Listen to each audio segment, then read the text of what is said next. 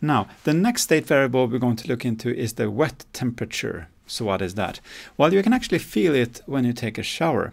I don't know if you have noticed, but in Sweden, which has different seasons, if you take a shower indoors during the winter, even though you have the same temperature in your bathroom in the winter as in the summer, you typically freeze more when you take a shower in the winter, if you have the same temperature of the water and leave your bathroom door open.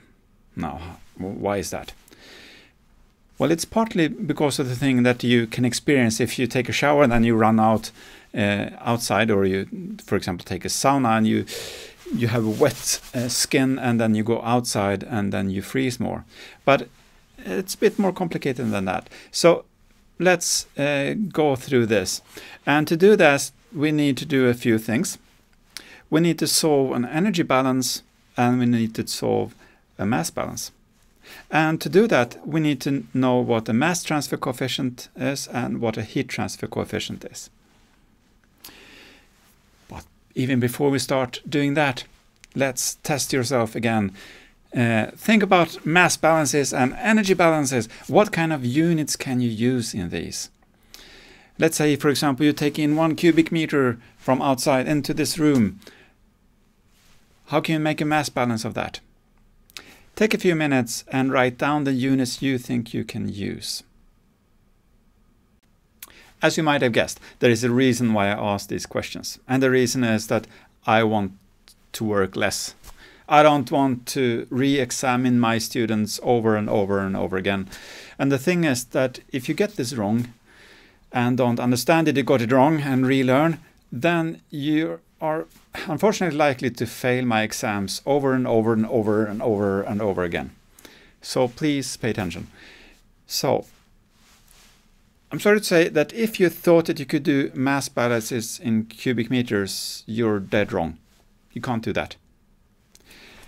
And the reason is really simple if you start thinking about it. Let's say, for example, you have a balloon and then you blow it up and you get a certain volume.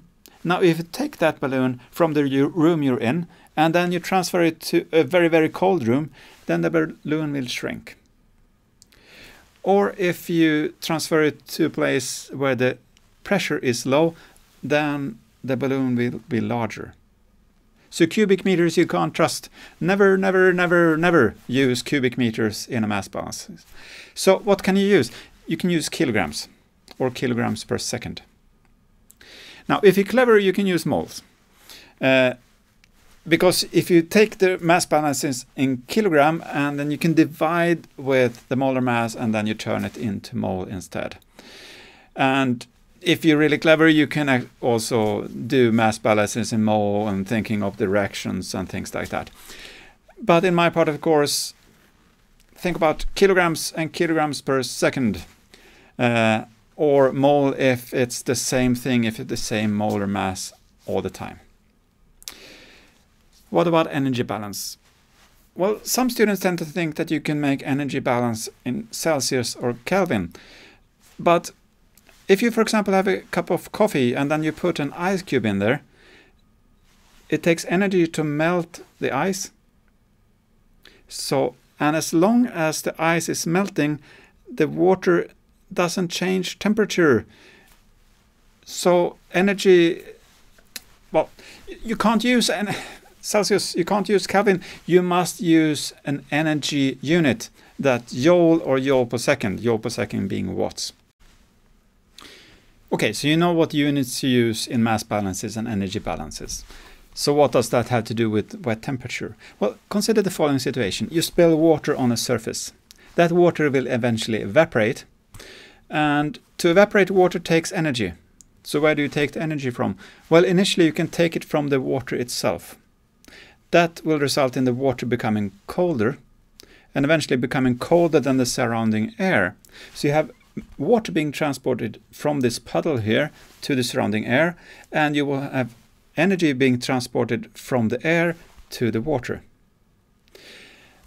And when those two match up, when the energy being transported from the air to the puddle is the same as the energy needed to evaporate the water at the current evaporation rate, then the water will no longer be cooled down. It will reach a steady state temperature, and that steady state temperature is the wet temperature. So how do you describe this heat transfer and the mass transfer? Well, for the heat transfer, you have a temperature difference, and you simply take as the simplest possible equation that you take the temperature difference and you multiply that with a heat transfer coefficient, and then you get the heat transfer. The mass transfer, you can use the same thing. You can use a mass transfer coefficient very close to the water surface.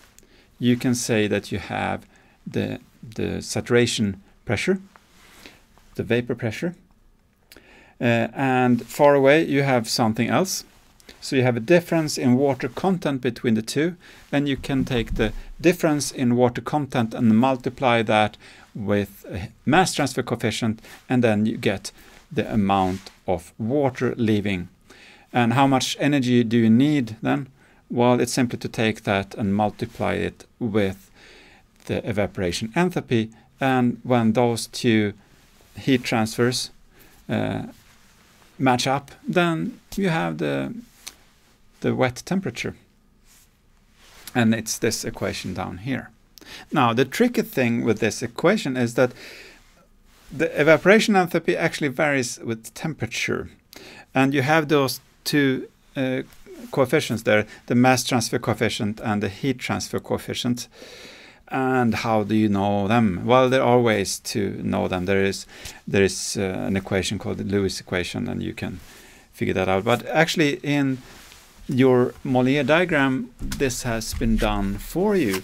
So these lines here, the green ones here, are the wet temperature lines, and those are slanted. And note that the wet temperature lines have a different slope than the enthalpy lines. So this green line here is different than the blue.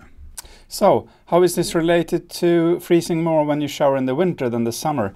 Well, it's related to this curve here. Indoor air in Sweden is essentially just outer air heated up. And if you just heat up air, the water content doesn't change. It can't disappear anywhere. So you go straight up here. And with that, you reduce the relative humidity. And the result is that you have a lower wet temperature during the winter indoors than you have during the summer.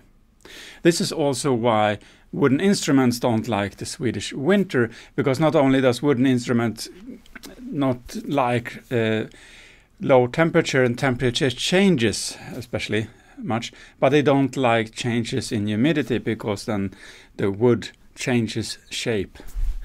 And that's the reason why many pianos and things like that have actually a climate control thing nowadays in them, so you have to water them. And I can actually measure that myself at my home, that the air is drying during the winter, because I need to water my piano more often in the winter than I do during the summer.